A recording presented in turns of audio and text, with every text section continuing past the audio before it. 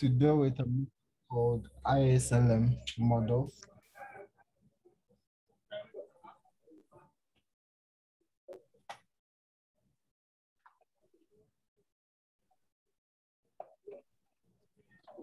Okay, so as I was saying, we are going to deal with a model called ISLM model. Okay, and you'll bear with me that for the past 3 weeks, we've been dealing with some policies. Okay, so for the past 2 weeks from today, we dealt with fiscal policy. Okay, and we established that fiscal policy talks about what happens in the goods market. Okay, and last week, is it last week? No, last Monday, we did something about monetary policy. Okay, and we said that it also talks about what happens in the money market.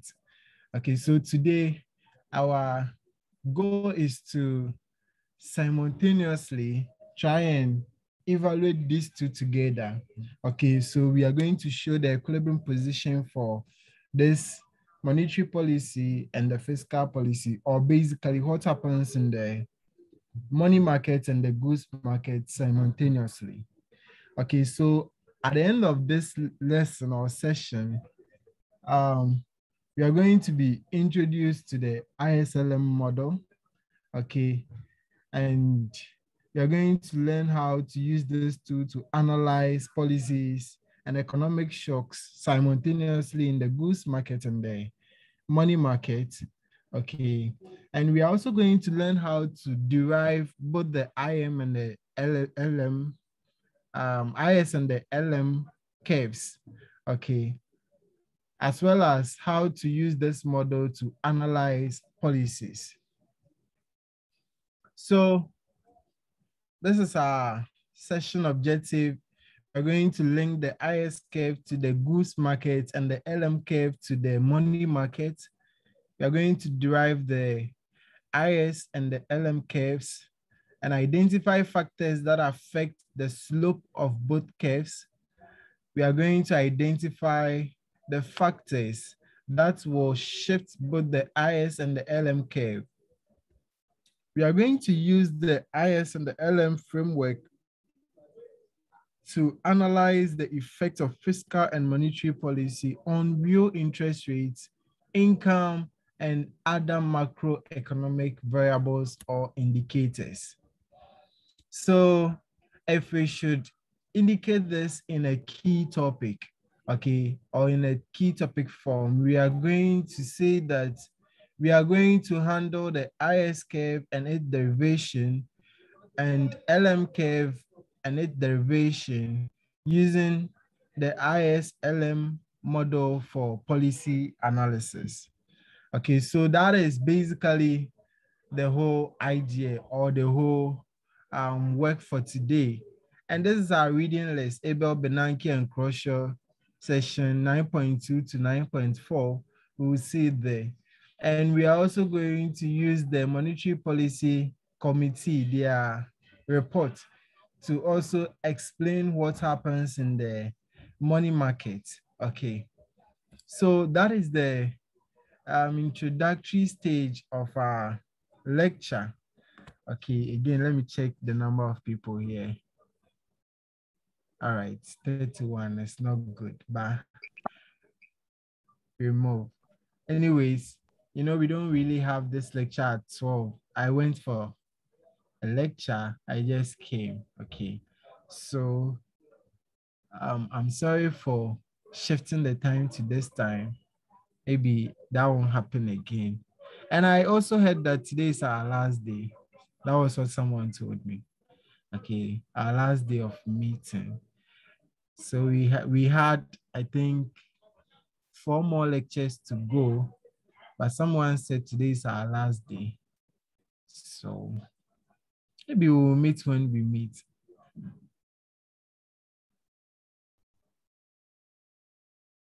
Okay, so now we are going to take this one by one. Now, the first one we are going to talk about is the IS curve and its derivation. when we say IS curve, what do we even mean by the IS curve? All that we are saying is that the IS curve, okay, please, if my network starts misbehaving, alert me, okay, thank you. So all that we are saying is that with the IS curve, okay, it deals with what goes on in the the goods market. Okay, so the IS curve actually denotes the equilibrium condition in the goods market. Anytime we say goods market, basically all that we are trying to say is the market for goods and services. Okay, so markets where goods and services are traded. Okay, so the IS curve actually denotes the equilibrium in this goods market. Okay, so that is what we have here. Now, points on an IS curve denotes the real interest rate and the income combination that constitutes an equilibrium in the goods market. Okay, so very soon we will understand how this is actually derived. Okay, so we said that in the simplification system, we said that we'll be in equilibrium when our output is equal to our aggregate demand.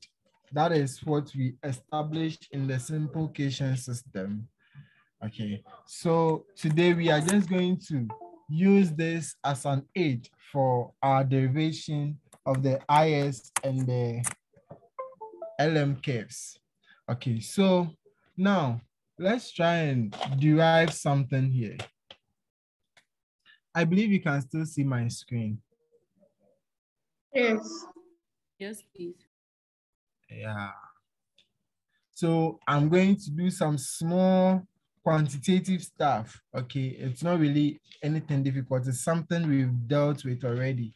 Okay, so we are going to just indicate how this ISLM curves show in the money market, in the goods market, sorry. Okay, so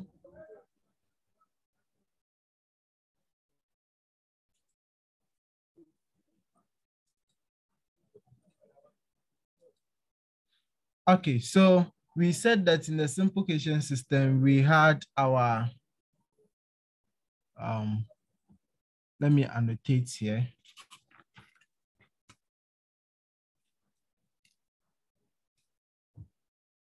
So we said that we have, I don't know, my pen is not working.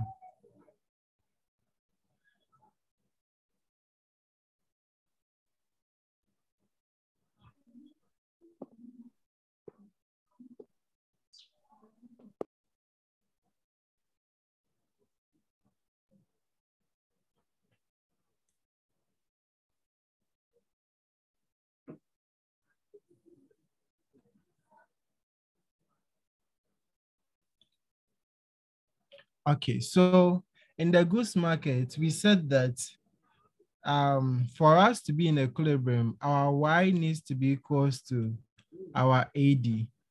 Okay, so we are going to just prove how we got the IS and the LM curve. Okay, that's basically what I'm coming to do here. So for us to be able to prove this, we are going to consider an economy, okay, that is closed. So when I say an economy that is closed, we are just talking about economy with no net export, okay, with no net export. So we are saying that if that economy exists, then we are going to have C plus I plus G. Okay, so I want to make, because we are saying the thing is IS, I basically means investment and the S is savings. Okay, that is the meaning of IS. Okay, so I means investment, S means savings. So because of the name of the model, I would want to make I the subject from this side. Okay, so if I want to make I the subject from this side, I'm going to group like terms where I will get Y minus C minus G equals to I. Okay, remember we can bring the desired. We can bring the desired. Okay, now this is the equation for I. And what is left here is what we call the national savings. Okay, national savings. And this is our investment. Okay, so that is how we got the, so this will be like SI. So SI is just the same as I equals to S. So that's how we got the IS. Okay, now if I want to prove further why we call this side the national savings, it's very simple. Let me do that here. We said we have Y minus CD, okay, minus J equals to ID.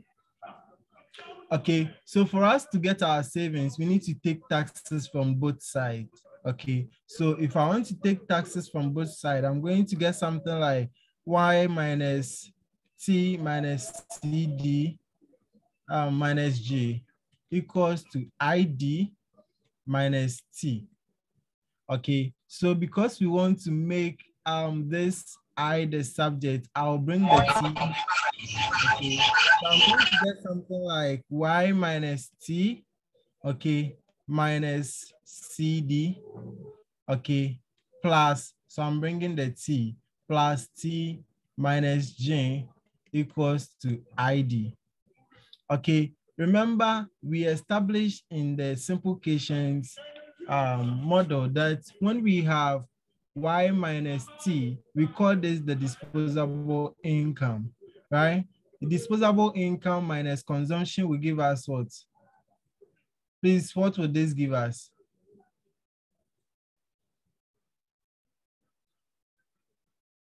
Hey, are my people here? What would this give us? Saving. So we are going to get what? S private, right? Good. We have government revenue minus government expenditure. Okay, so if government, so we are going to get what? S government. And that is how we got, remember, we have positive T here, we have negative T here.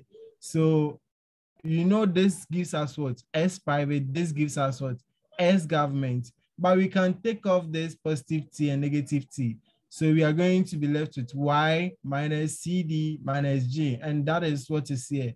That is why I said this side is denoted the national. Remember, just this, if I add this to, I get what? The total savings or the national savings. So that is how we get the IS model.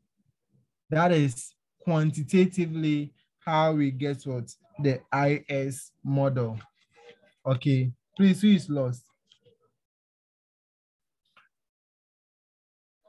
Sir, please, I have a question. So, assuming in exams they ask you to do the derivation, will you do the derivation for the national savings too, or you were just explaining to us? Okay, so in fact, under exams condition, if you do it like this, it's perfect. If only you understand, you would remember this side is the national savings. If only you would remember, we don't have any problem. But if you think you will get confused, when you get to this side, okay, when you get to this side, just take C from both sides, and that will be fine. Okay, but if you leave it like this, it's also correct. So could you please go over the formula again? Come again. Could you please go over one more time? I should go over it again, right? Mm-hmm. All right, that's fine. Okay, so I'm just showing you how we were able to derive the IS curve, okay, mathematically.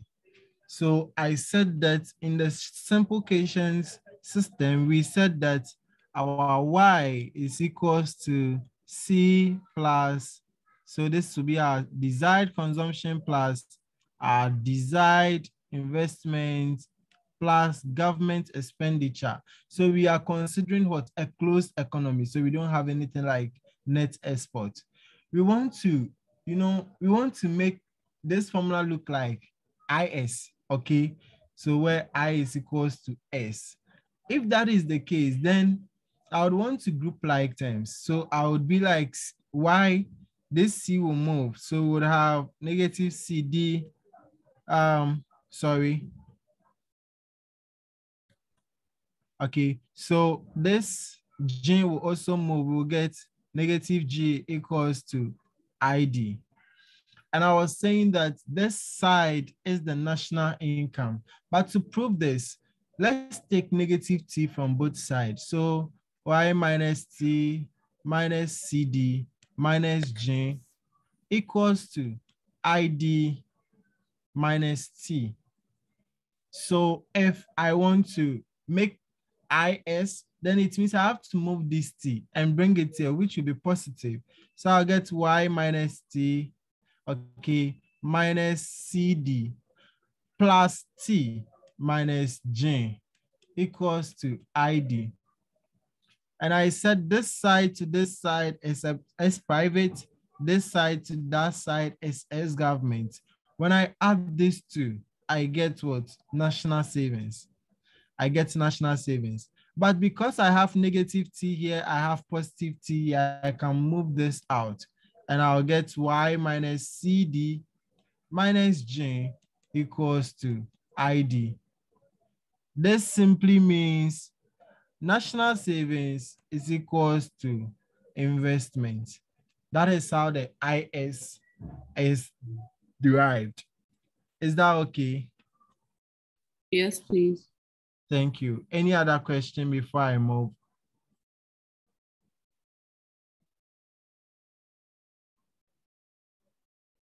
Any other question?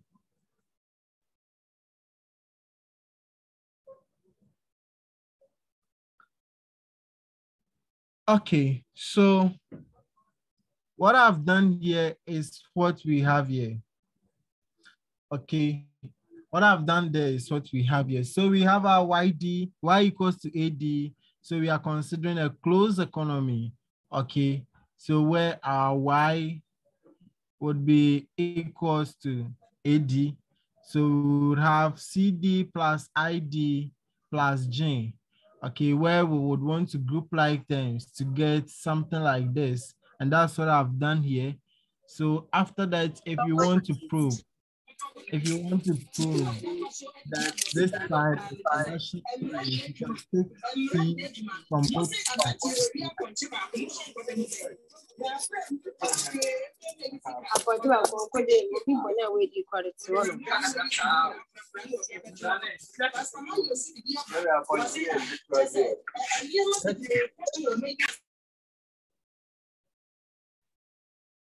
Okay, so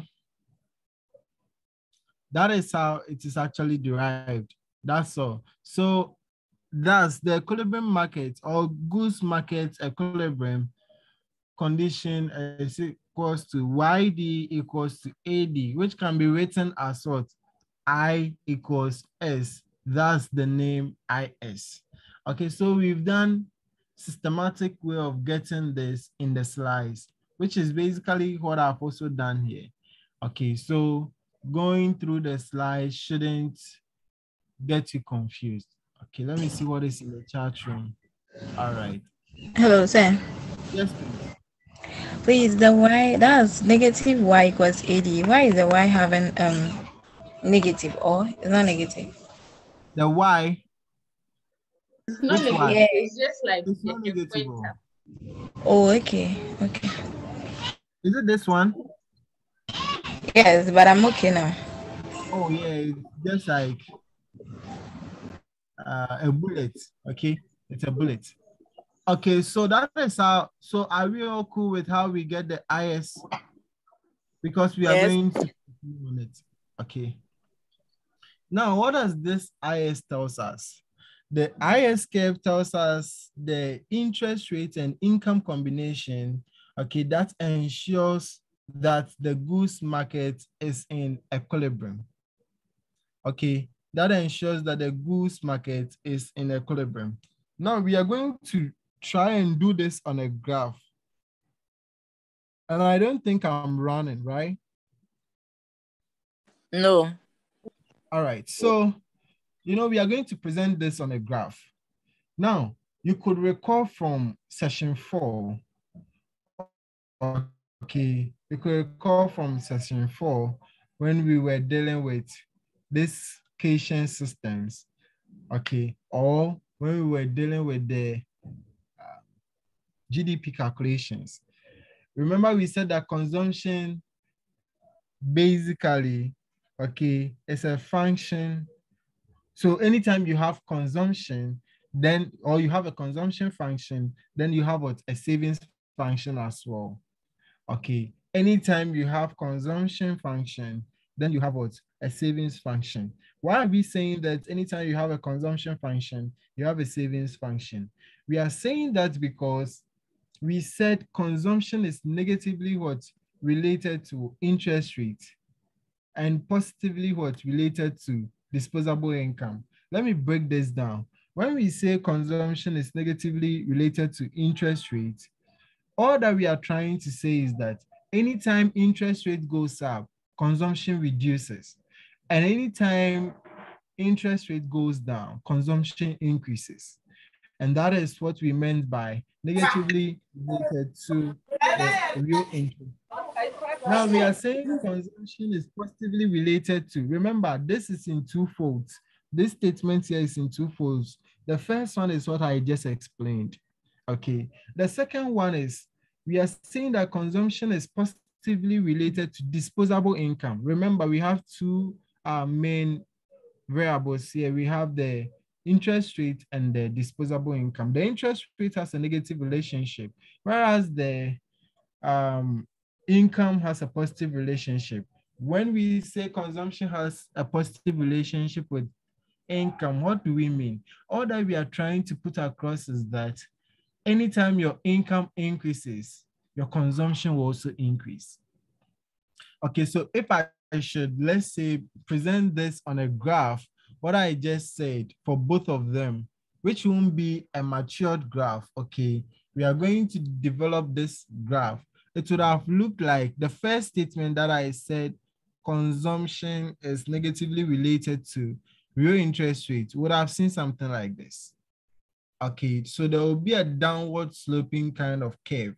Then when I say consumption is positively related to income, would have seen something like this. So let's assume this is your income and this is your consumption. As you increase your consumption, your income will be increasing. You see that? Meaning, as your income is increasing, your consumption will be increasing. Then let's say this is your interest rate, this is your consumption. Look at something.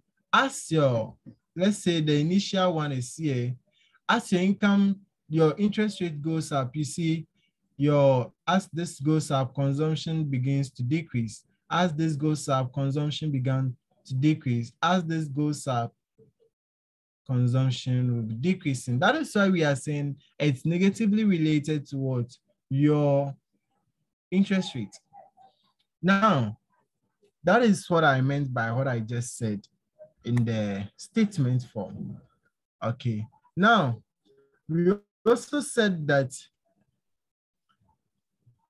anytime our real interest rate increases, the opportunity cost or the opportunity cost of consumption or current consumption, okay, so let me take that English again. Anytime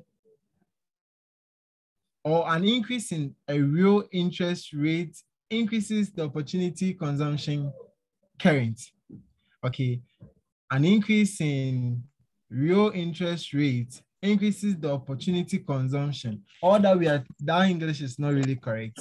That's why I'm suffering there. What we are trying to say is that if real interest rate increases, our opportunity cost of consumption increases. When we say opportunity cost, that's the best foregone alternative. So the best foregone alternative here is that we are going to decrease our consumption. Because interest rate is increasing, we want to put our money in the best alternative, which is what? Saving it. Okay, that is what the English here wants to say. Okay, but forget about the think there is an issue with the English. Okay, so the best foregone alternative would be what? We foregoing what? Our current consumption. We foregoing our current consumption and saving. Okay, so you would see that when we reduces our consumption, now would spend much money saving. Okay, we'll rather be saving than consuming what? That money. Now, another thing you need to understand, don't forget these kind of terms. Consumption being negatively related to interest rates and positively related to income, or when interest rates increases, our opportunity cost of consumption increases.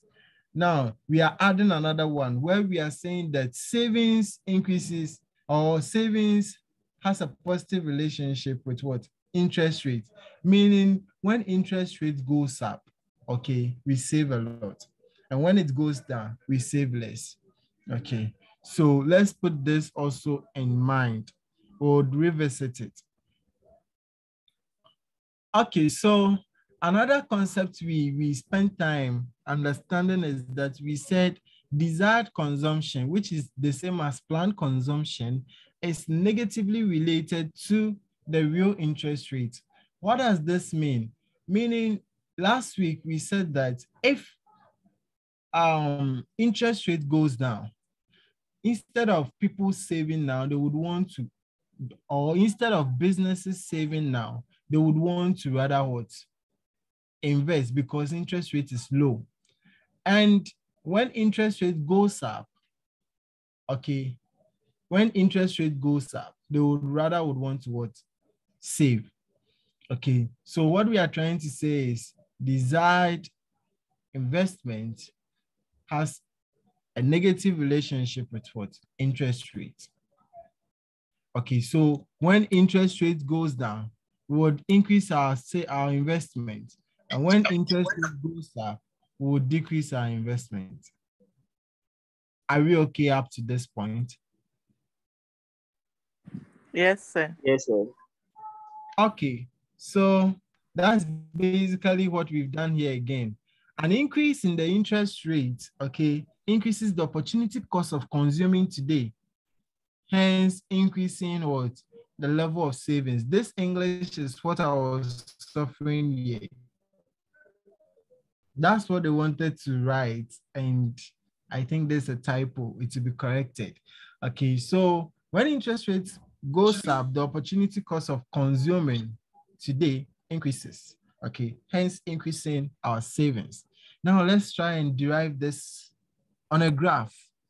Okay, so if I want to derive this on a graph, before I show you the graph itself, let's try and do this manually. All right, so in fact, I need a big space. So I would want to share my white screen, even though I know, let me share my white screen. All right, so now this is basically what we are trying to say. So derivation of ISK. All right, so let me underline this carefully. So how do we derive this? Remember, we are in the goods market, and we said that the ISK tells us the interest rate and the income combination. Okay, the interest rate and the income combination, that ensures that the goods market is in equilibrium. So if I want to draw a graph like this, so with this, we need two graphs all the time. For the derivation, we need two graphs. This will be our origin. Okay, so this is going to be our savings investment line. This is going to be our interest rate. This will be our interest rate. This is going to be, some people would say income, others will also say output. Okay, so let me use, to be consistent, let me use output, where we would represent using income, which is Y. Okay, so if I want to graph this, first we need to get our first IS. Okay, so this is our investment line. Remember we said investment has a negative relationship with what? The interest rate. So this becomes what? Our investment line. Okay, and we said savings have positive relationship with what? Interest rate. So as interest rate increases, our savings also what? Increases. Okay, so we are going to call this, remember, savings is a function of what? Income. Out of this, your income is what you would save. Okay, so this is what we mean by, so this will be our first equilibrium rate or interest. So we said that, we will, before we can, this is the initial equilibrium. So this equilibrium is going to denote something on this graph where we would have R1. Remember, we are striking this with respect to what? Income. So because income is on the horizontal axis, okay, because income is on the horizontal axis, we are not going to have a shift. We are going to have a movement along the same curve. Okay, so we are going to have something like this. Okay, where if we trace this here, we are going to get our Y1. Okay, so the IS curve and the interest rate, this one gives us 1 point, okay, which is the interest rate point here. This one will give us 1 point on this graph. Okay, so let's assume that our income increases. Okay, when our income increases, we are expecting to save more. Okay, so we are expecting the line to be here. Remember, it can decrease. I chose to make it increase here. This can also decrease. So just calm down. If I trace this one here, we are going to get what? R2. This R2 is going to also create another point, which is R2 here on this graph, where we would see our income what? Increasing. And this is what we call the IS curve. This is what we call the IS curve. Remember, what is here is both our savings and investment line. That is why I've denoted here S, I. So this is our investment line. This is our savings line. Investments have negative relationship with the interest rate. Savings have positive relationship with the interest rate. So as savings, you can see something. As this income is increasing, we are saving more. Okay. And if this decreases, it means we will save less. Okay. So that's basically the whole idea here. So we are going to have another point. Okay. So this second equilibrium will give us another point on the ISLM curve. Okay. On the ISLM curve. So that is basically all about the IS curve. Now, why is the IS curve downward sloping? And this is why I actually increased my income instead of decreasing it. Even if I had decreased it, it would have still shown a negative relationship with the interest rate. Okay. Now, why is this IS curve downward sloping? You can write this, okay? The IS curve is downward sloping because in the goods market, when there is an increase in equilibrium income, okay, when there is an increase in the equilibrium income, interest rate must fall to restore equilibrium again. Okay, so what I said is, in the IS or the goods market, okay, in the goods market, when there is an increase, are we there? In the goods market, when there is an increase,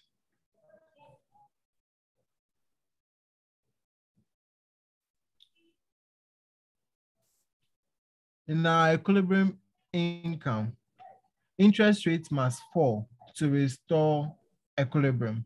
So that's basically why. So if there is an increase here, the interest rate here must fall to restore equilibrium again. And that's what we had here. Okay. And that's what we had here.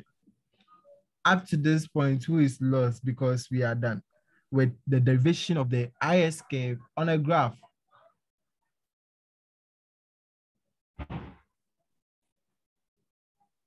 So I did this actually step by step. Okay, now all that you need to know is in exam. Please, can you show the interest rates falling to restore equilibrium using the graph? Which equilibrium are we talking about? The first graph or the one in the second? No, the second equilibrium. Okay, the second equilibrium. So you see income is increasing here. And we are saying that when this income increases, this man must fall. Okay, remember, we said that this one creates another point on the IS curve. Okay, so let's assume initially we had Y1. Y1 now increases, okay? And to show the increase, it means it needs to come down. So if we should take it backwards, okay, you will notice that this is the investment line. There should be another line here. Okay, there should be another line here where we would say that, so you could see that our savings is not decreasing. Okay, remember we said that when income increases, we save more, if you could remember. So that is why the savings is showing a bodily shift to the right. Okay, meaning savings is increasing. And as savings is increasing, you will see that interest rate is falling. Okay, so this is our savings. You see interest rate falling to create this new equilibrium here. Do you get it? Yes.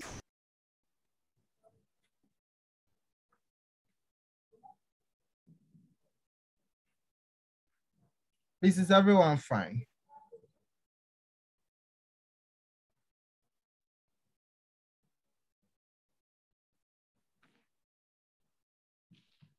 Okay, so if we are fine, then I could go back and show you what we are doing on the slides.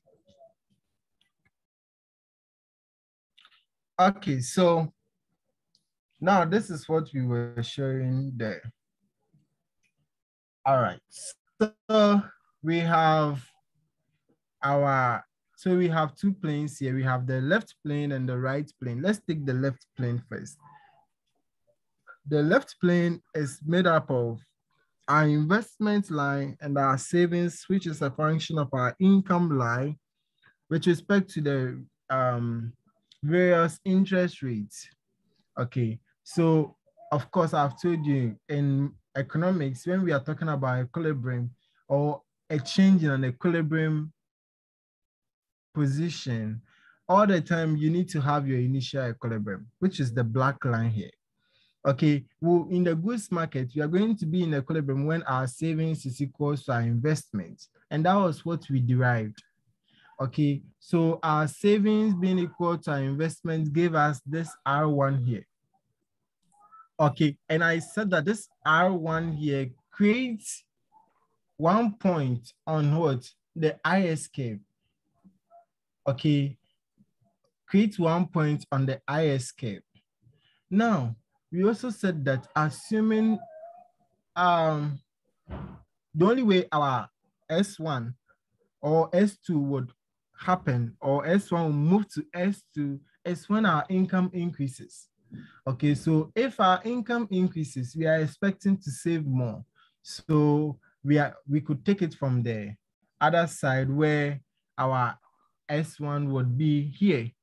Okay, or where let me use mathematical note. Our S1 could be here. Okay, we could have used something like this, where we would have created a new line here rather than creating it here. So if it had been created here, you would see interest rates here increases from R1 towards R2. Okay, let me use the pen to write it properly.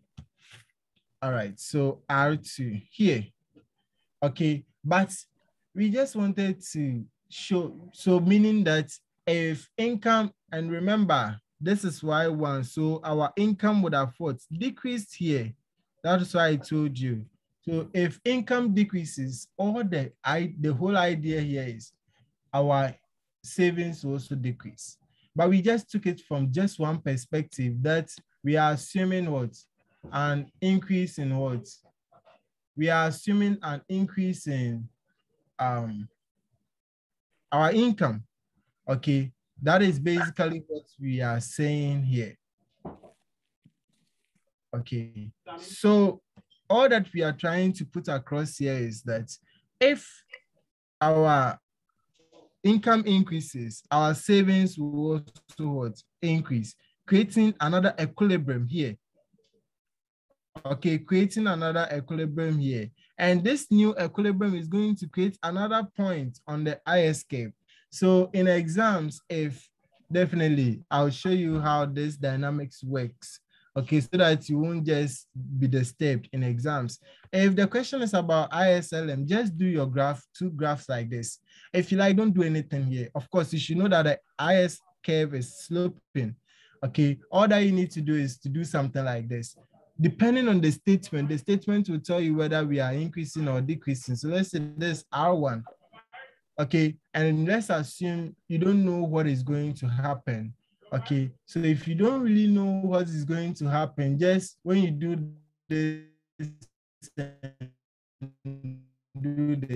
just do this, okay? When you do this, just trace this to this and trace it down. Name it Y1. Leave this one just as it is. Then ask yourself, we are now going to learn the factors that will cause internet has started misbehaving, I guess, right? No. Okay, then today is a perfect day. Okay, so you just trace it to this, trace it down, Y1. Ask yourself, now we will learn some factors that will affect or cause a bodily shift in this. So the examiner is going to ask you one of them.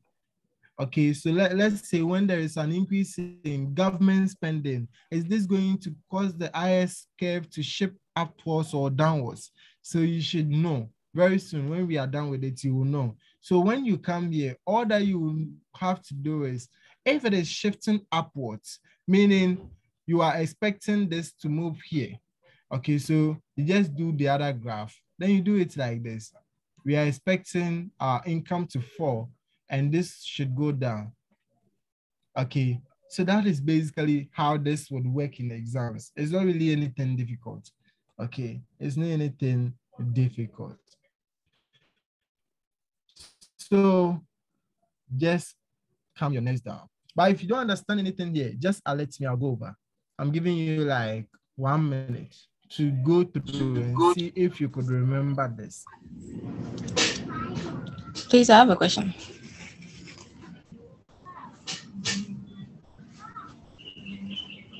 I'm glad. Abby, I'm waiting. Okay, please. Can you mute yourself for us? Is that? Please, Abby, continue. Okay, please. So I want you to explain how interest rates will affect income. Like how we're saying an increase in the interest rates will decrease income. I don't really get it. I don't remember saying that. Yeah, but the graph here is showing that an increase in the interest rate is decreasing the income. Okay, so with this graph here, if I know what you are trying to say, all that we are trying to put across here is that if income increases, it will cause your savings to increase. Okay, as a result of your savings, now this green line is what I'm talking of. You see, because your income has increased, your savings is also increasing. And your savings is the one causing the interest rate to fall, not your income. Please, you get it? Yes, please. Thank you.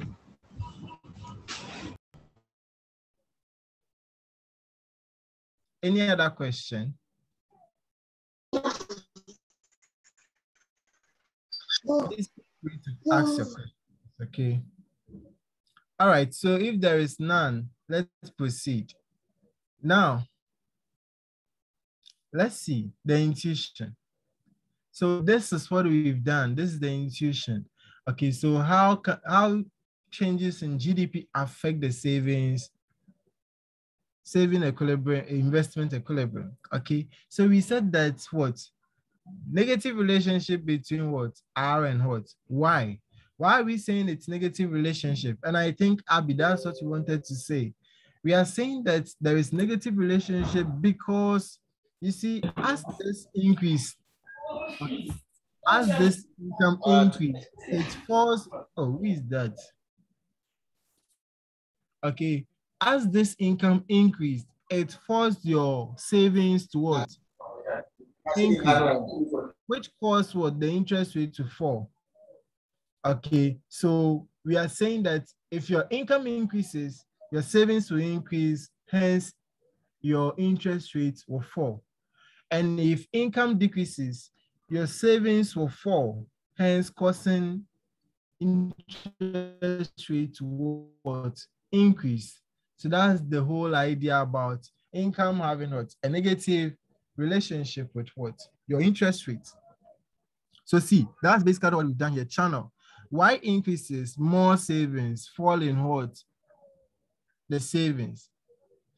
Okay, fall in what? R in the savings investment equilibrium. That's basically what I just explained.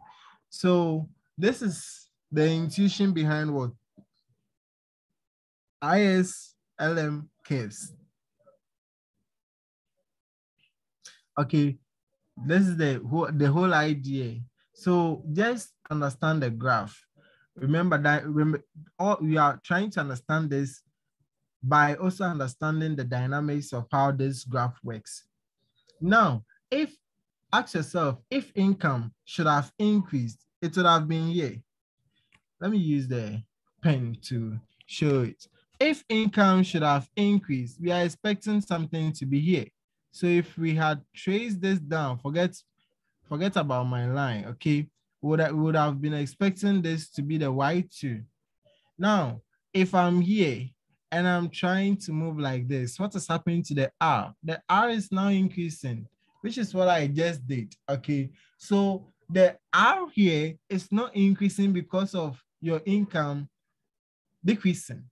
But R here is increasing because what? Savings is what? Falling. Remember, there would have been what? A new line here, which will be our SY2. Okay, so that is the whole idea, or that is the dynamics of how the ISLM curve works. It's not difficult. Okay, it's not difficult. Now let's proceed. So we've done the derivation. We've explained why the IS is downward sloping. And remember I said that the IS is downward sloping because in the goods market, okay, in the goods market, when there is an increase in what the equilibrium income, interest rates must fall to restore what? Equilibrium, and which is what happened here. When there is an increase here, this must fall. And this is falling because of what? A decrease in our savings. So that is the whole idea. Now let's learn about some factors that could cause our interest rate, or let's say some factors that could cause this one to have a bodily shift, okay, and this one to have what? A movement along the same demand curve. This one is having a movement along the same curve because Y is at the horizontal level. Okay, so at this point, factors that affect the savings and the investment parameters, apart from income, would cause a bodily shift in this curve, in this plane. Okay, so factors that affect the savings and the investment line, apart from income, will cause a bodily shift. income is just because income is at the horizontal side.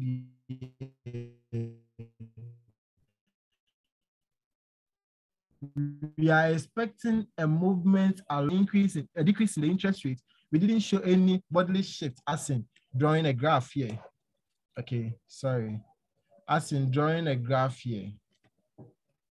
Something like this. Okay, but rather, anytime there is a movement, let's say if it is here, we are expecting the line to be here. Anytime it is here, we are expecting the line to be here. That is the movement along the same demand, the same IS curve we are talking about here. Okay, so put that too in mind. Questions will make this better, so you can ask more questions. Okay, so as I was saying, anything other than a change in Y, that changes the savings and what? The investment market equilibrium R. Okay, so IS curve shifters, that is what I just said. Anything that is other than change in what? Y. So anything that affect the IS or the savings and the investment markets other than income will cause the IS curve, the investment curve to shift right or left. So that's what I'm saying here. Okay, now, so let's use something like expansionary fiscal policy. Now, when we say expansionary fiscal policy, we are saying that this is where government increases its spendings and reduces its what? Taxes. Remember, if we have government savings to be something like this. Remember the formula we produced, we said government savings is this, okay? So if government, let's say this is Jane, okay, let me go back. All right, so let's assume, so this will give us national savings. So let's assume at first this was 200 and this was 50. We could be able to save what? 150. Let's assume government decides to increase this, okay, to let's say 150. Now, if government does that, we are going to now save what? 50. Meaning if we were on this graph, okay, if we were on this graph, what do you think would have happened to our savings line and our interest rate? What do you think would have happened? So the savings will decrease and it will increase the interest rate. Thank you very much. That's perfect. So remember, this is basically what I was saying. I don't know who said this, but yes. Thank you. Come again. Yes. Oh, yes. Today you've speed up. All right. So initially, remember the 150 was here. So now remember the graph. I just want to make this Y1 because there is a change and make this Y2. So this 150 won't be here. So initially, if this is Y1, the 150 will be here. Now government increases the spending. Now we can only save what? 50. So now the 50 will be here. Now you see that interest rate will move from Y1 to what? Y2. That is what we are trying to say. So you will notice that the factors that are affecting savings and what? Investment shift or shows a bodily shift on the ISLM curve. Are we on the same platform? Please, do we all get it? Yes, sir. Thank you. Now, in exams, this is how the analysis must be done. Okay, this is how the analysis must be done. Thank you. So, expansionary fiscal policy, what? Causes an upward shift of what? The savings curve. Okay, it causes what? An upward shift of the savings curve. So you see, we are saying that IS curve will what? Shift up. Now, where is the IS curve? This is the IS curve. So it will move from here to here, which will cause a bodily shift in what? The savings curve. Thank you. Now, let's see all the other factors. Okay, let's see all the other factors. So when Y increases, equilibrium R also what? Increases in the savings and what? Investment market. Now let's see. A movement along what? The IS curve. Remember I said that when Y increases, that is what I just did here. When this Y increases, you see, it shows just a movement here. Okay, you see that this is increasing. The IS curve is increasing. If it is going back, then it's decreasing. So you can see the IS curve is what? Increasing. That's basically what we are saying. But the interest rate will what? Be decreasing. Our savings will also be what? Increasing. That is basically what we are trying to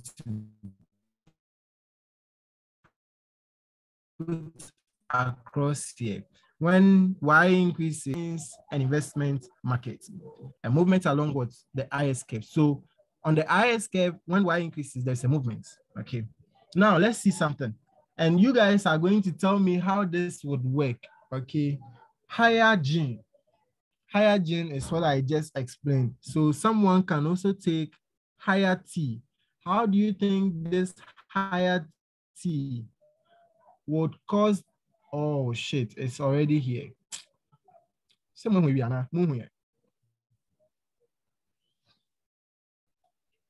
Please, did you see it? Did you see the answer?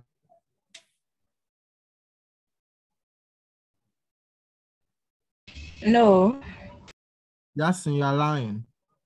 Oh, it's not. I was not even the one talking. No. Okay, so let's assume we have higher taxes. What do you think will happen on the IS curve? Let's move to the IS curve. We have higher taxes. What do you think will happen here? Who can help me?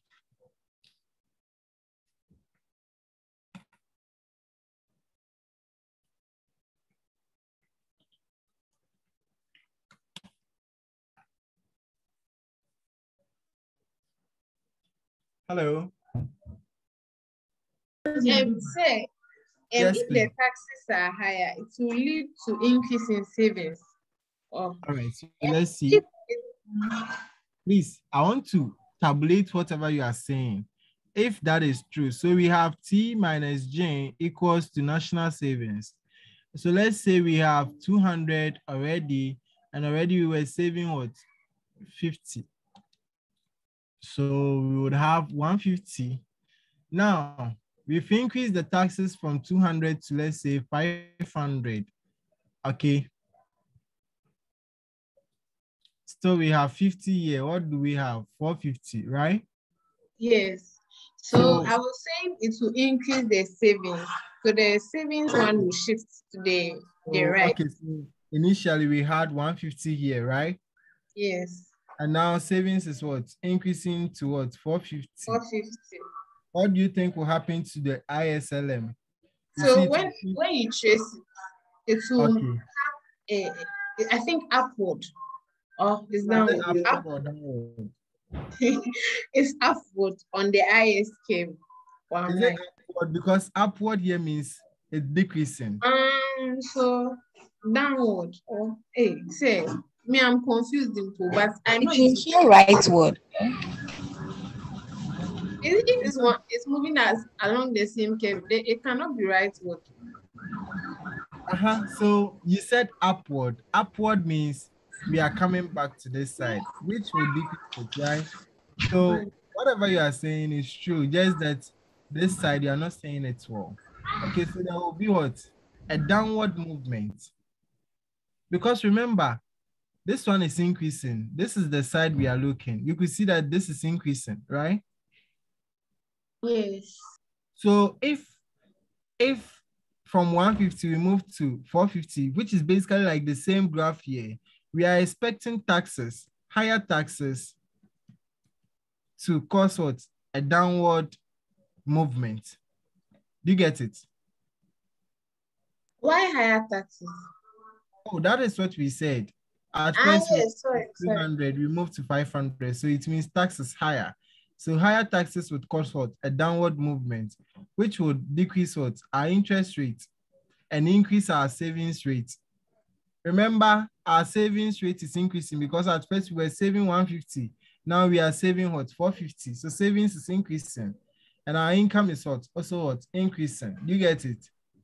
So does that mean if you want to like know the accuracy of where you trace it, you have to come to the IS scale? Yes, that is only where you can notice that. Okay, so the examiner won't tell you to use, we won't even bring mathematical notations like this, but you have to understand how it will work. Higher government taxes means what? Government is reducing spending. Remember when government was increasing spending, our interest rate was increasing. Do you remember? Yes. And there was an upward movement, right? Yes. Oh, please, all of you, you are part of. Remember when government was spending more?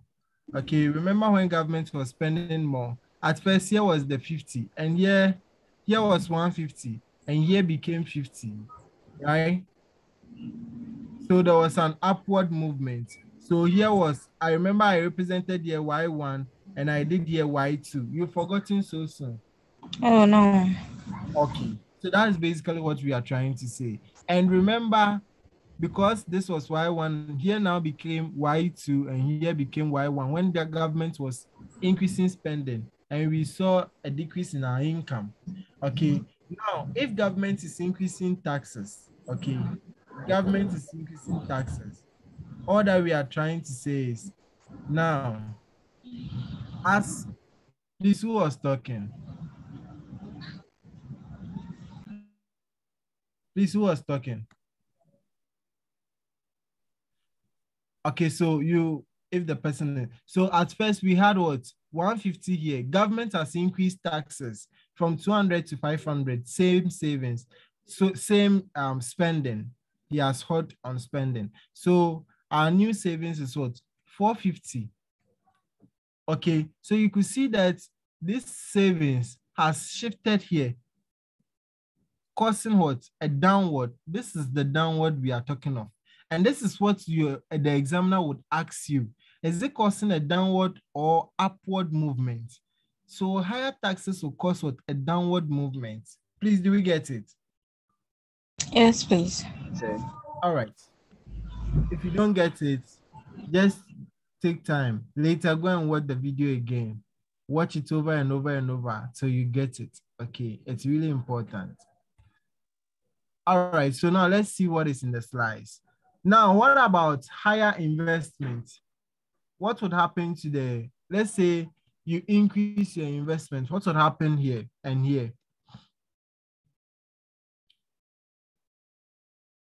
Please come again.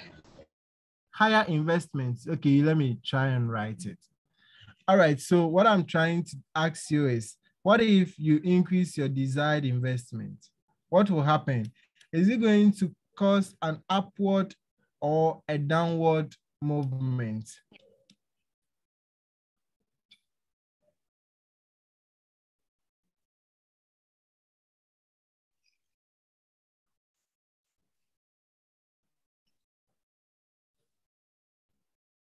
It means you've not understood this.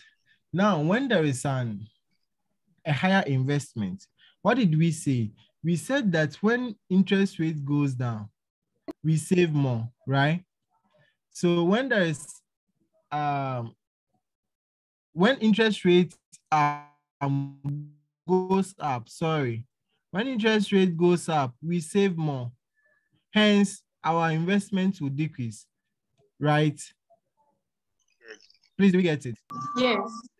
Good. When interest rate goes up, we save more and our investment will decrease. So what would happen when our investment is going up? Okay, when investment is going up, meaning what? Interest rate is down, right? Interest rate is down, which will decrease what? Our savings as well. Yes. Right? So now let's show this on the graph. When interest rate is down, meaning interest rate to be here, right? Yes, sir. It will show something like this.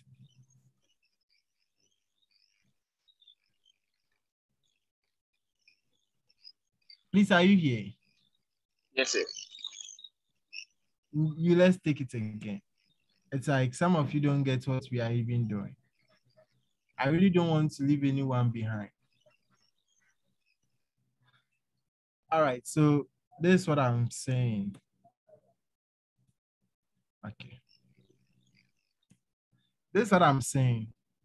Remember we said that when interest rates goes up, our investment goes down. Okay. Hence, we save a lot. So what would happen if interest rate, our investment goes up? What does this mean? It means what? Interest rates are what? Down.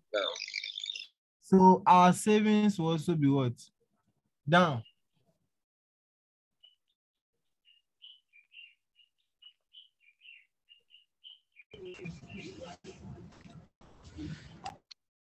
So the question I was asking is, if interest rate is up and our saving is down, what is happening on our ISLM curve? Is it going to cause an upward or a downward?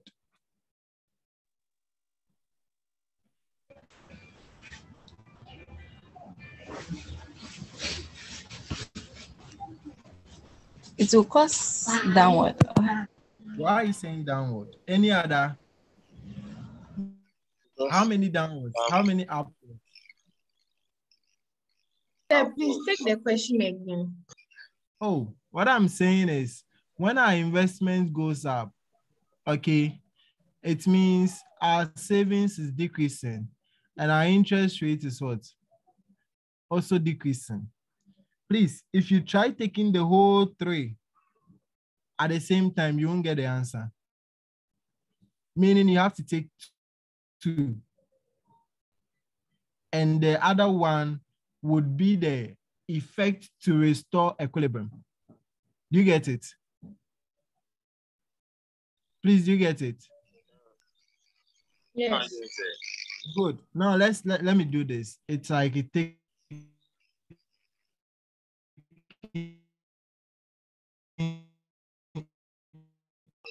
it's really taking time. I'm trying to say. Let's take this graph. Let's take this graph. This is my initial graph. This initial graph will create 1 point Y. Okay.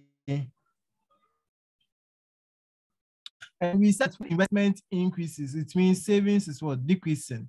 Meaning my savings will come here, right? Right? Yes, sir. Good. If my savings is coming here, this becomes R2. This R2 needs to what? Create another line here. So Y1 here will be Y2, right? It means my income is falling. And for equilibrium to be restored, interest rate must increase. So meaning when there is an increase in what?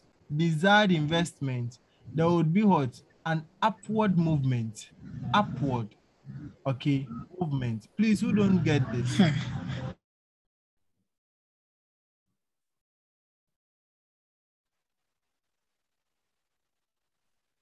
Okay, so you before that, why is the IS curve downward sloping?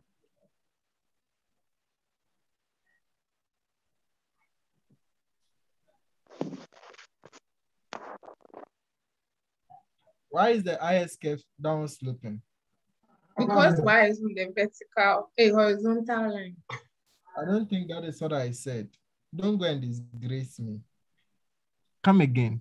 Once it increases, then Why is this IS curve downward sloping? You remember I said that the IS curve is downward sloping because in the goods market, Yeah. okay, when there is an increase in what? Our income. Okay, when there is an increase, this must fall for equilibrium to what? Be restored. But this time, remember, this was supposed to fall to restore if it is increasing. Remember, this is now like this. There is a decrease in our income. So this must rise to restore what? Equilibrium. vice versa. Please, do you get it? Yes. Is there only one person getting it, or all of you get it?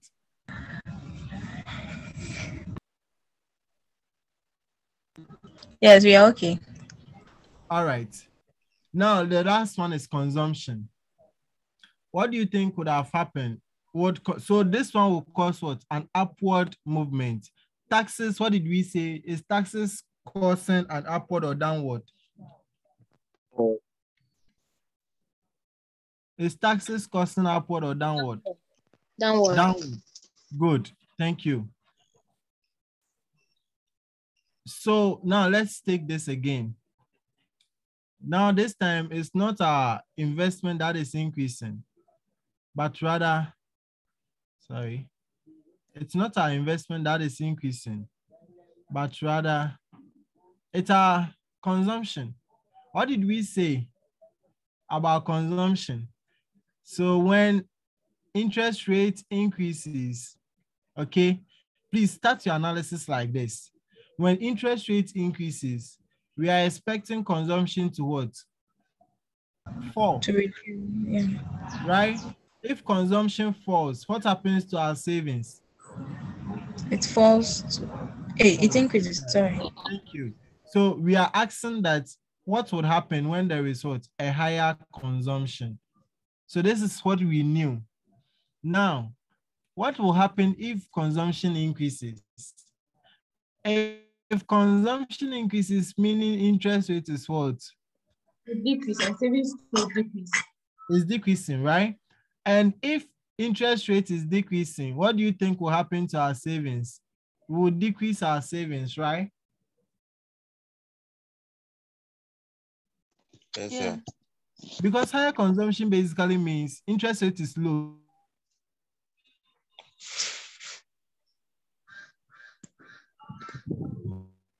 So we are not even saving. Who would want to save his money in something that is low? So we are just sweethearts, my brothers and sisters. Just do this. Come to here. This is your R1. Look at how I'm doing it. That is how simple it is. It's not like because I know. That is why I'm saying it's simple. All the time, just do something like this. Trace this and trace this down. This is your Y1. What is happening? We said that if consumption, remember I told you all the time, if you take all the three, you will get it wrong. Just take the two. Consumption and what? The savings. That is why we said factors that affect what? The savings and the investment causes a bodily shift. So this is just there to restore equilibrium. So we are saying that if consumption increases, the savings will fall. So if savings is falling, I come here, right? Right? Remember, this is savings one, this is savings two. So if savings comes down, we trace another line here. If I trace, this becomes Y2. So is this causing an upward or downward movement in the LM curve?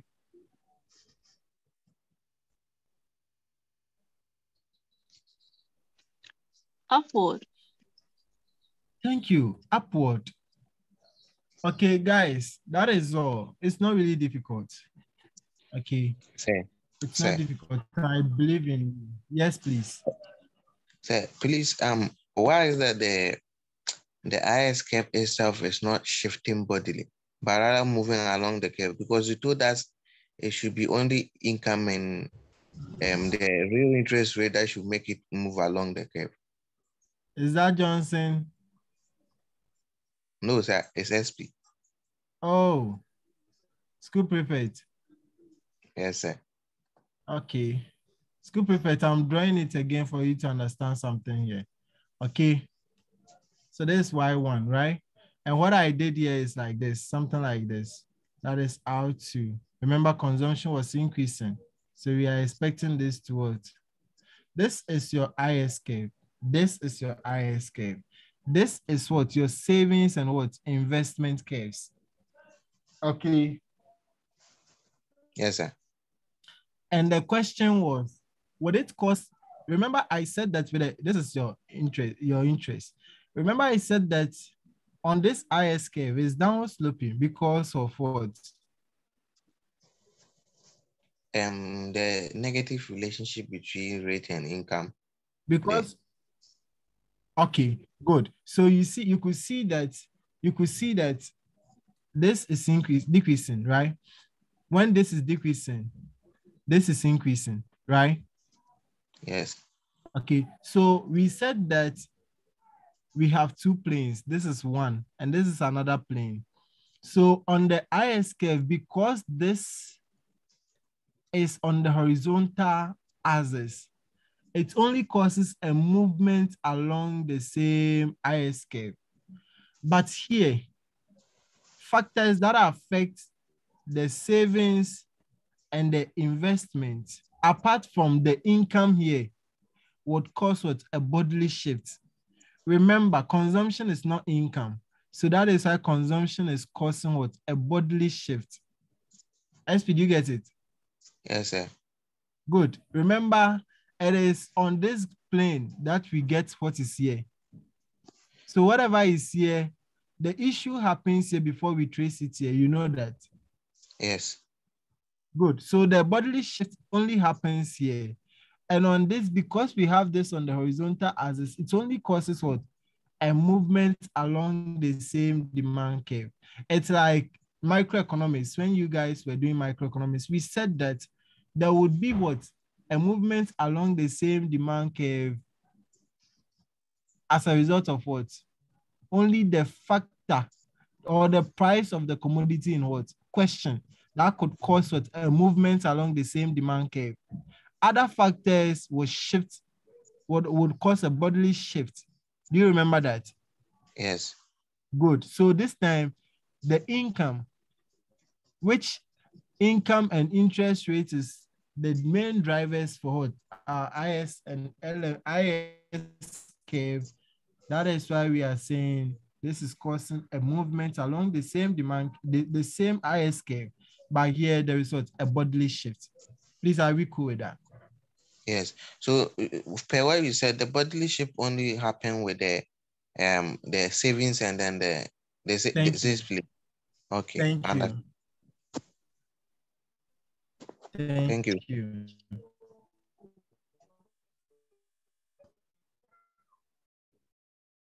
All right. So now we said that then government spending will cause what? An upward movement here. We said that taxes will cause what? A downward movement. And we also said ID, okay, investments will cause an upward movement, and consumption will also cause an upward movement. So that is what we just established. Okay. Okay, so that's what I'm saying. Government will cause an upward, taxes will cause downwards, investment will cause an upwards, this will also cause an upwards. And trust me, in exams, one of this is what they will put in the question. So maybe you will see taxes. The moment you see taxes, please don't think twice. Just go and show the graph that there is what? A downward movement. That's all. Okay. That's basically what we are trying to say. So we are done with the IS derivation. Now we are going to do the LM derivation, then we'll combine the two together. Okay, so what we just did is the IS derivation.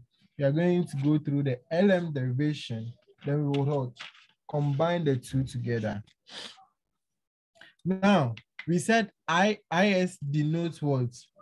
The equilibrium in the goods market. When we say LM is also LM basically tells us what happens in the money market. Okay, what happens in the money market? So it also denotes the equilibrium in what? The money market. So we are just going to learn how to explain this and how to also graph this. Okay, so that's basically what we are going to do now.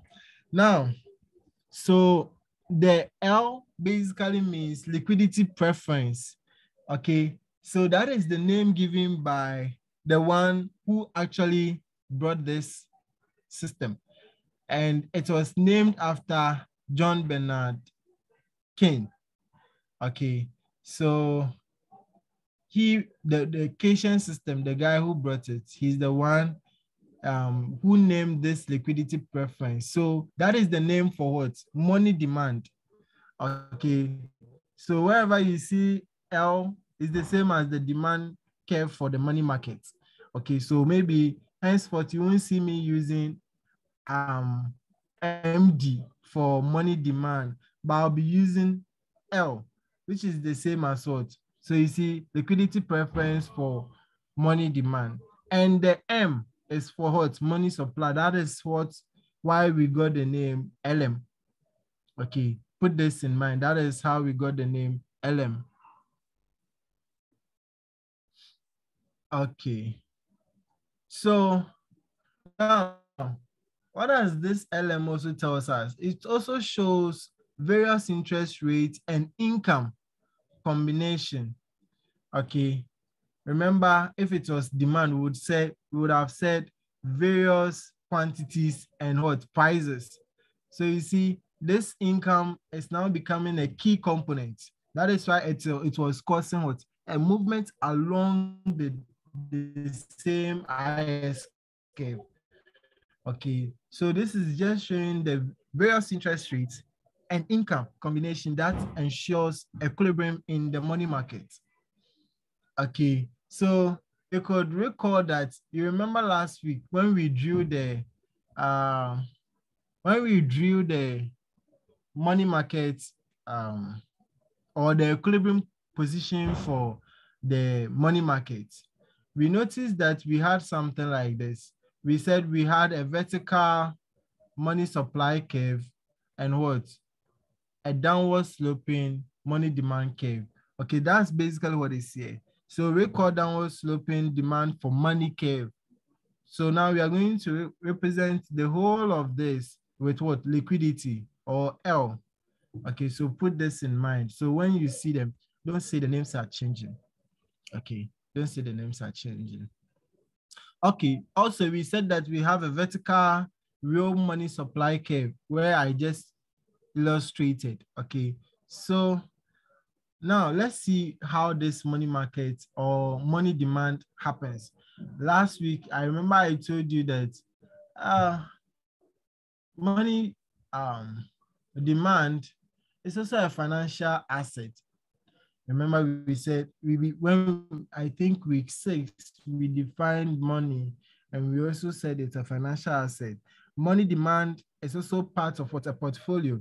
And what that we are trying to say is when you have money, okay, and you get to know any interest-bearing asset which has a higher interest on it, you would want to convert all your money into that asset. Okay, so that is those assets. Okay, so anytime you have money, you would want to create a portfolio like this. Okay, so that you receive a rate of return. When we say a rate of return, if I put my money in the bank, the interest I'm getting on it is what we call the rate of return. Okay, so that is all about the money demand. And we've discussed this already. So why demand money? Okay, so we are just going to learn how to graph this LM in the equation or in the graph. Okay, we are just going to learn how to graph it. Okay, so we are going to do the graph with respect to the real income, which is Y. So we are assuming Y is increasing. So more and larger transactions needs more liquidity. Okay, so you would need more money if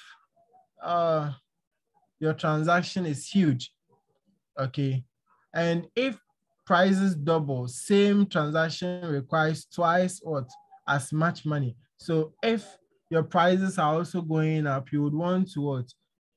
Increase the money you have in your pocket. Now, I remember we did this, how to calculate for, even at that time, what we did was how to calculate for real interest rate. And I remember even last week, I spoke about this real interest rate. Now, I said that for you to get a real interest rate was equals to what? In the nominal interest rate minus what? Inflation. Now, this formula has just manipulated it, which is just saying our nominal interest rate is equals to what? Our real interest rate plus what? The inflation.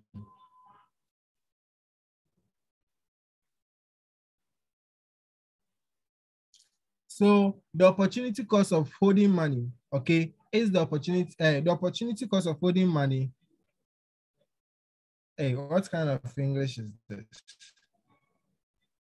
All right, so basically the whole idea about this is that now you wouldn't want to hold more money. And even if you want to hold more money, it's because you want to undertake a particular project. Okay, that is basically what we said here. So if your transaction is huge and needs more liquidity, you would want to need more cash.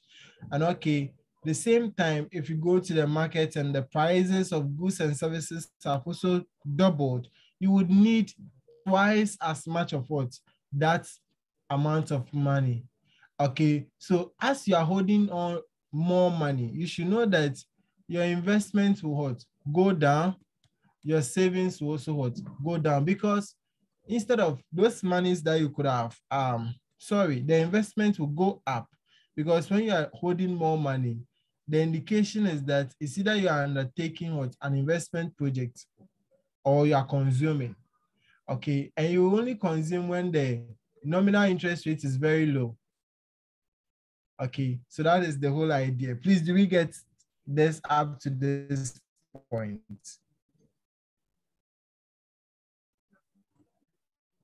Hello. Yes. Or you didn't hear me?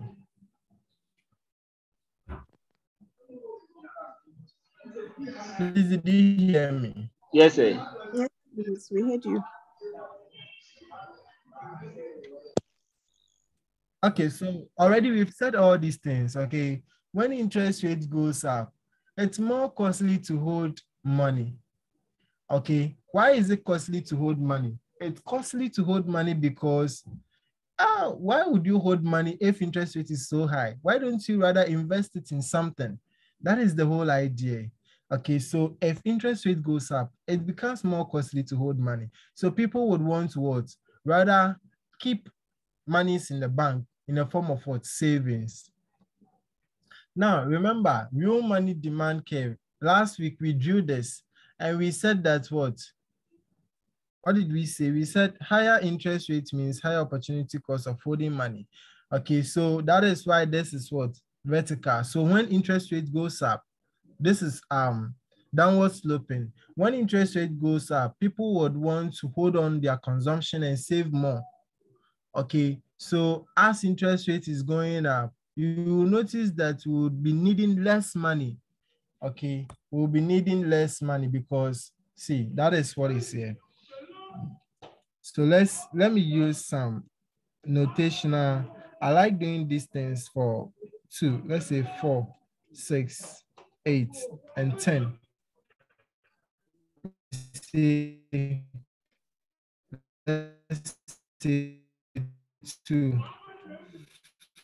4. Sorry.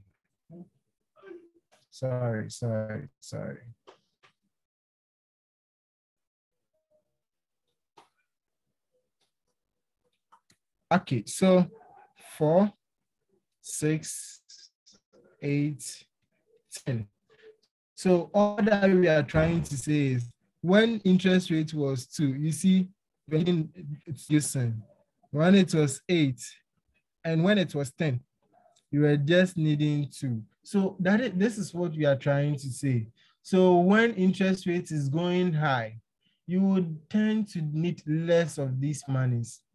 Okay, and when interest rate is also going down, you see, when it is 10, you needed just 2 cedis. When it's now got to 8, it is reducing, so you needed more money, you needed 4. When Okay. it went to 6, you needed, Yes. come again. Is someone talking to me? Okay, so that is all about how why we have the negative here, the negative slope here. So when interest rate goes up, you need less money. Now let's try and put this in what? The money LM model, okay? So how do we show this? Okay, we are going to build this. Last week, you remember we said something. Hey, last Monday, we said that for money market to be in equilibrium, it means money supply should equals the money demand. And we said this is the money demand curve. And remember I told you that this, now we are going to represent it with L, which is liquidity preference, which is now a function of what?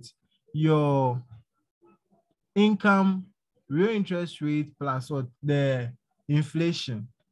Okay, so this is your interest rate. This will be your initial equilibrium position. Okay, this will be your initial equilibrium position. Now, good. Let me search for a plain sheet. Okay, so I'm going to show this on the LM curve. Okay, LM curve. Now, let me clear this. So derivation of LM curve. It's not difficult, but sometimes it tends to confuse people. Okay, it's not difficult. All right, so let me write this derivation of the LM curve. All right, what are we trying to say here? Remember, all the time start from what? The equilibrium position. All right, now for the equilibrium position, we said we have MP over, sorry, MS over P, okay, MS over P. And remember we said,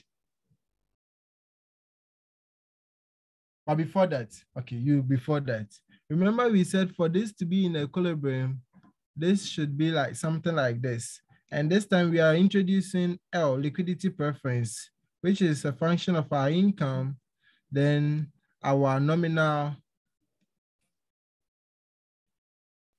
interest rate. So this will give us what? Our first R. So this is the initial equilibrium. Okay, this is our initial equilibrium. And remember last week, we are trying to use last Monday's question to solve this. Last Monday, what we said was that there was an inflation in the system. So the Monetary Policy Committee, they increased the monetary policy rate from 25 to 26%. Okay, and we said that constitutes what? A contractionary monetary policy. Okay, so they were reducing money in the system, and we learned how that could reduce inflation. Okay, so they were what? Reducing money in the system. Remember, the LM curve is upward sloping. So this would also create one point on this, and this will also create another point on that. And this would be our Y1, and this would be our Y2, where this is our Y. Okay, so this will move to MS all over P2. Okay, so this is what we call the LM curve. Okay, this is what we call the LM curve.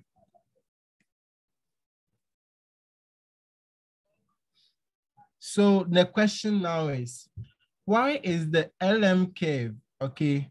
Why is this LM curve? Remember this side was our money balance. Okay. Remember, this was our money balance. So this would have been, okay, this is the first one. Money balance 1. And this moved here. This would be our money balance what? 2. Okay. Now, why is the LM curve upward sloping? Who can tell me?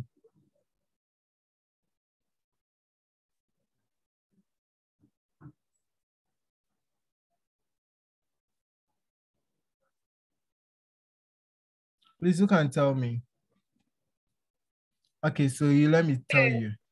Okay. Can you say that because an increase in the rates will lead to an increase in the money balance? Hence, increasing. But the rate is increasing, but the money balance is decreasing. Okay, so the LM curve is upward sloping because, okay, all the time start from this point too, is upward sloping because in the money market, when income increases, interest rate needs to increase to restore equilibrium.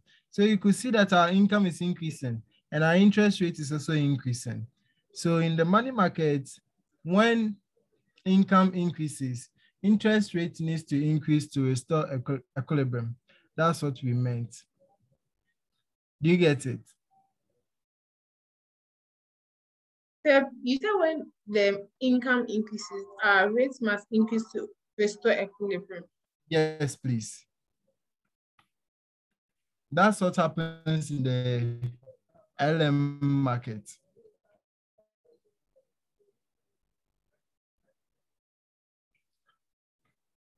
Please, are we all okay? Yes, sir. All right, so we can now move to something different. So we are going to combine the money market and we are going to combine the LM and the IS on one graph. So this is what this I explained. So this is what we just did, okay? So remember, we got our idea from last week where we said that, oh, there's a mistake. Okay.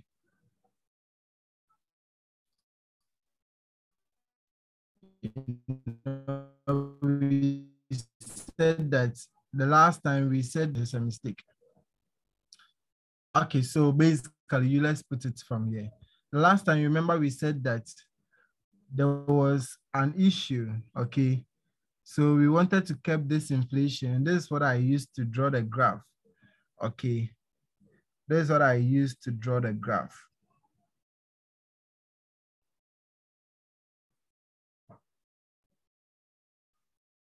So we said there was an issue in the market. So we wanted to restore inflation. So all that we wanted to do was we said there was a shift. Okay, so they increased the monetary policy rate where we had to reduce the money supply in the system, hence causing inflation in the market. Okay, hence causing inflation in the market. So as a result of this, remember, this will create 1 point on this LM curve, and this would also create another point on this LM curve. Okay, so we'll get back here. So don't worry, this is where we are. Okay, so there's an issue with this graph. Okay, so they reduced the monetary policy, where they increased it where it caused a bodily shift to the left. Okay, it caused a bodily shift to the left. Now, we also said that, of course,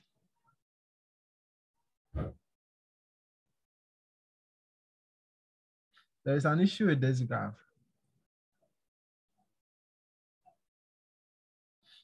Okay, so the whole idea is 1 point here would lead to 1 point on the LM curve, okay, and the other point on the LM curve. Now, what are some of the factors that could affect our LM curve? So we said that our LM curve is what? Positively related to our interest rate. Okay, so the LM shows the equilibrium interest rate in the money market for different level of GDPs. Okay, so all that we said is if money increases and money supply also increases, what is happening? The R needs to increase towards and install equilibrium. Okay, so that is why we are saying this is upward sloping. So R on the vertical axis, Y on the horizontal axis. So that is what we have here. So that is what we say. This is the LM curve. Now, what is the intuition? An increase in the money supply leads to a decrease in what? The interest rate. Okay, and this is what we did last time. So an increase in the money supply. If you like, let me draw this. So this is original interest rate. One. So that when there is, remember there is an increase in money supply, where would have MS over P, this would cause what? So an increase in this supply leads to decrease in what? Interest rate for a given level of what? Output Y. So that's what I just illustrated here.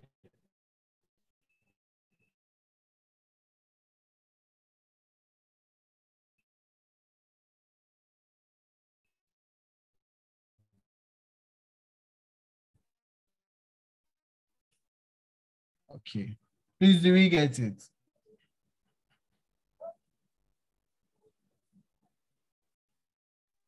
So, please, your line was breaking.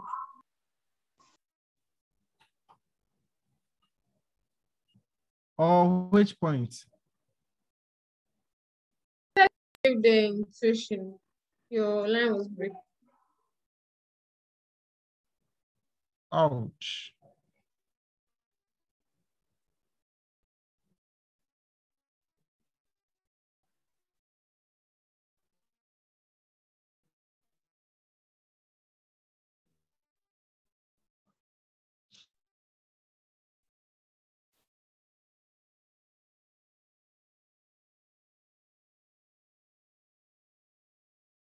This is okay now. Still. Hello. Oh dear. This is better. It's better now. So where did I get to? Where did I get to? So you said that the increase in money supply will lead to a decrease in the interest rate. Okay, so I got here, right? Yes. So I drew this graph. Did you see it? So I said that when there is an increase in money supply, okay, so this, remember we said we have something like this. This will give us our old interest rate. Okay, when there is, remember this is MS over P, when there is an increase, okay, what's happened to the interest rate? Interest rate is what? Decreasing. So this is what we just have here. Decrease. That's what we've done here.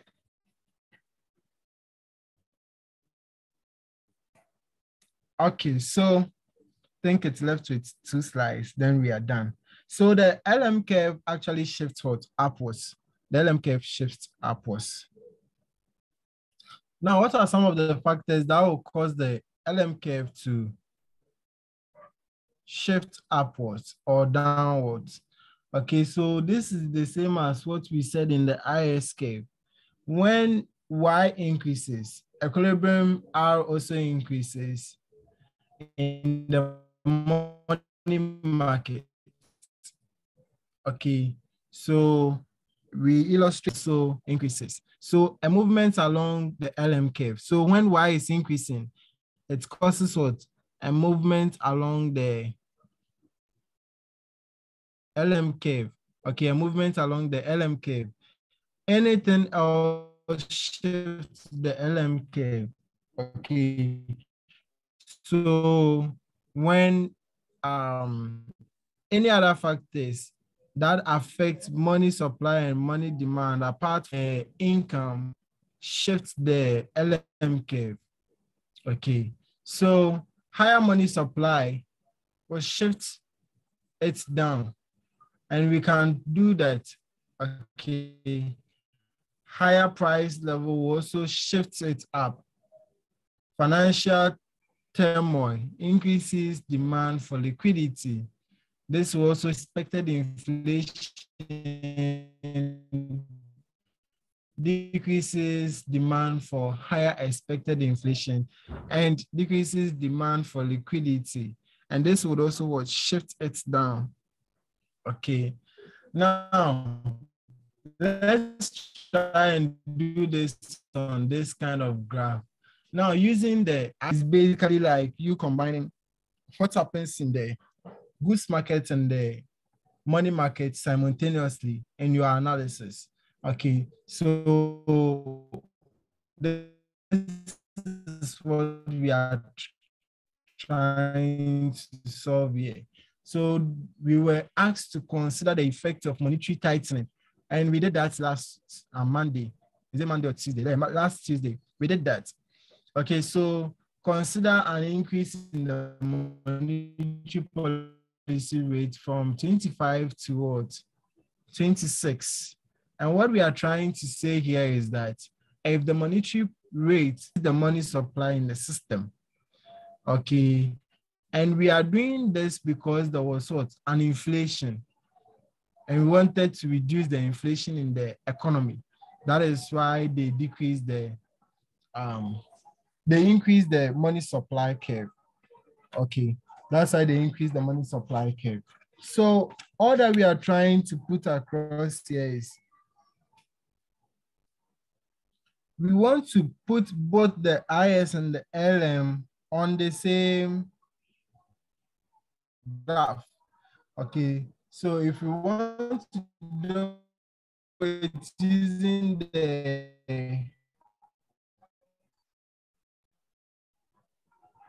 The line is breaking. graph already provided. So this is what happened.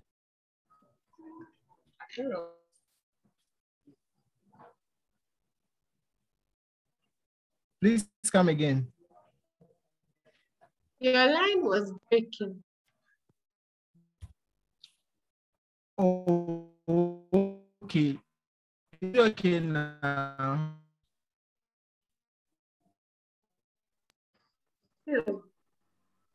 Please. No, please. This is okay now. Still. Okay now. Yeah. Yeah, it's good. It's good now. Oh, it's left with just this graph when we are done.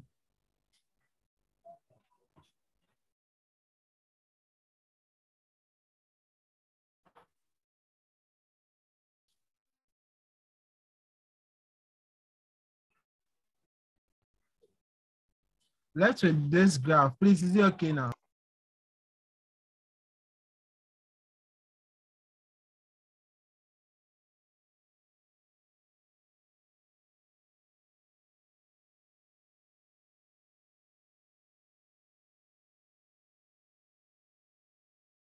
Both the IS and the LM on the same graph, okay, on the same graph, using this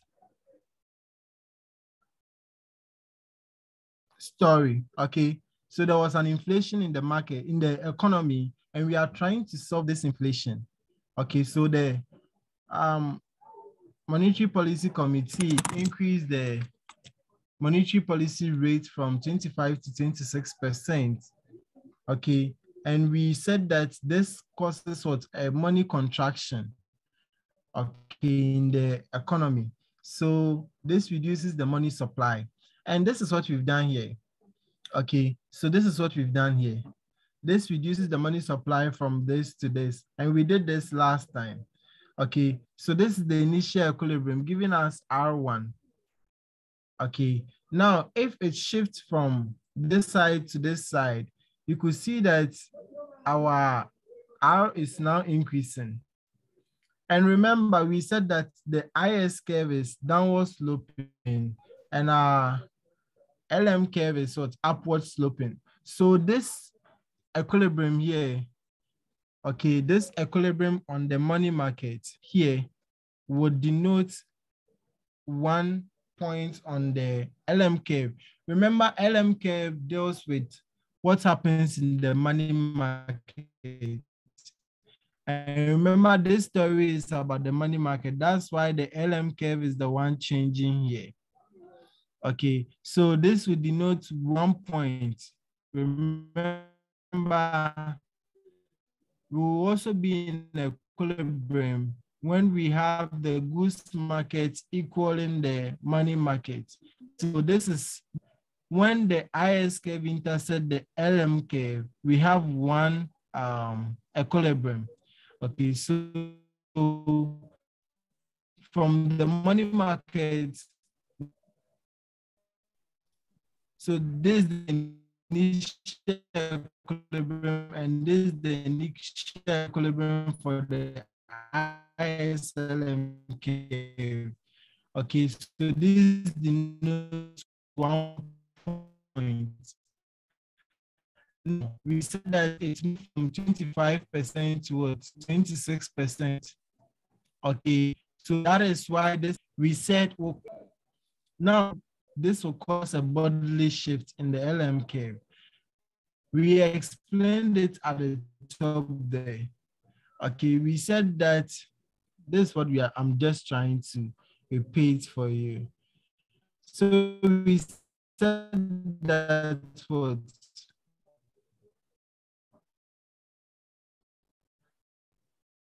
higher money supply shifts what the LM curve downwards. Okay, higher money supply. So basically, this is what we are trying to say. Any Y causes a movement along the same LM curve, but anything apart from Y will shift the LM curve. So that's basically what we are saying. Now, the money supply is the one increasing here. Okay, the money supply is the one increasing here. So the money supply is causing what? A bodily shift in the LM curve.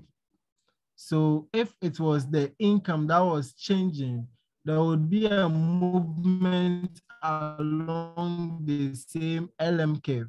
But because it is money supply that is increasing, it is causing what? A bodily shift in the LM curve. So now here it increases our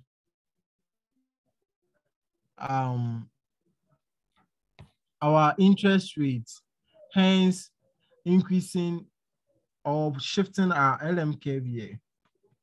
Okay, so this point would also constitute another point here, but this time, because this is happening on the money market, you see it is also affecting what our LM curve. That is why it is causing what a bodily shift. Because if we had just left the point here, or of course just something on the IS curve, which doesn't work that way. So we are just looking at the point where it is causing a bodily shift on what? Our LM curve, which is what is here. Okay, and remember we said apart from Y, anything will cause a bodily shift in what? Our LM curve. Please, we don't get it up to this point.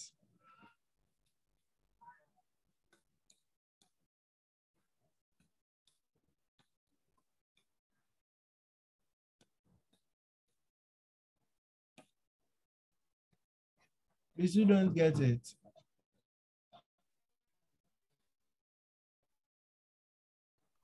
Me, could you please go over again?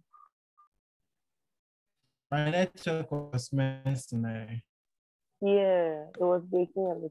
Okay, so what we are trying to say is that we are using the increase in the monetary policy rate to solve the issue of inflation. Okay, and we are saying that we have two planes here.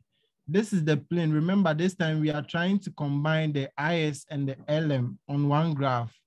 Okay, so this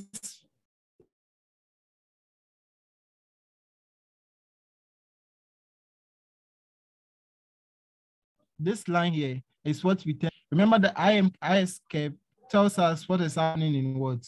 The goods market. And the LM curve tells us what is happening in the money market. And remember, the issue here is with respect to what? Money markets. Okay, so this is the money demand and this is the money supply.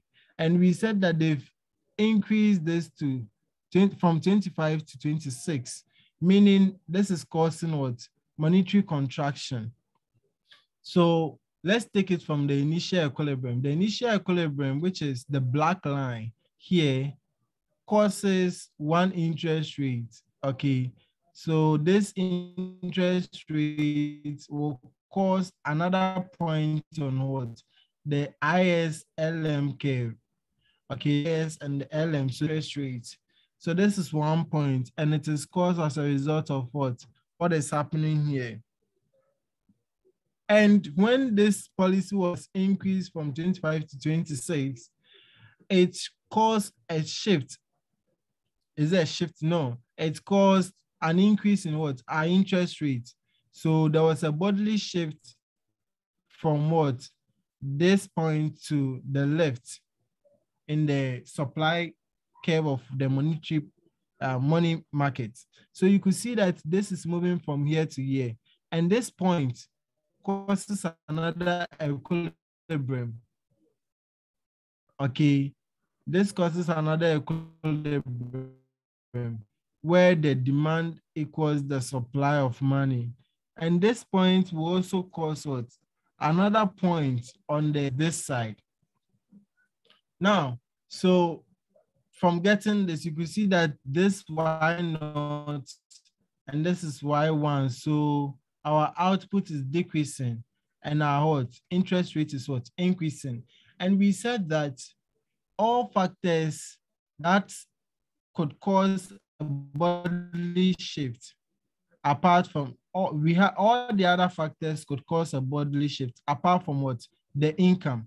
So assuming the income was the one causing the change, there would have been a movement along the same LM curve.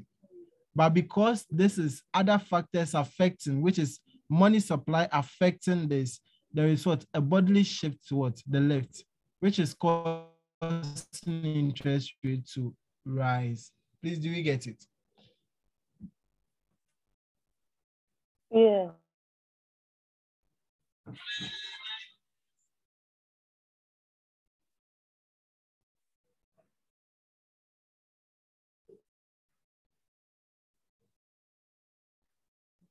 So please, that's it. That's the end of today's lecture.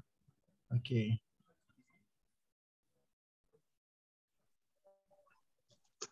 Sir, Yes, please. please, is it possible? I know this is the last day, but is it possible for us to get a day for tutorials on what we've done so far? I'll Yeah. be glad to help, but so if you guys should talk to the executives, okay. I'm just there to help. Okay, thank you. You're welcome. Even if it doesn't happen now, when you guys come to school, I'll do it. Okay.